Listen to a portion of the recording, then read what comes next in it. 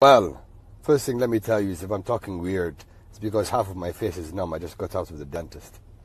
But I want to quickly elaborate on something that some of the brothers were sending me in my direct. Brother Faris, he answered a question where one of the guys said he wants to teach his girlfriend about Islam. And mashallah, Faris answered in a beautiful way. But the thing is, a lot of guys have been sending me my direct, saying that there's a possibility that boyfriend and girlfriend can be together without any sexual attraction. Now I don't know, is that a 2021 thing? That there will be a boyfriend-girlfriend with no feelings? What do you guys do? Play dominoes? But it shows you how so many guys are trying to justify this boyfriend-girlfriend thing. Now to those guys, if you had a daughter and she told you that she's going to go and meet her boyfriend to learn Islam, truly, ask yourself, how would you feel? Stop trying to justify what is wrong. You call yourself a man?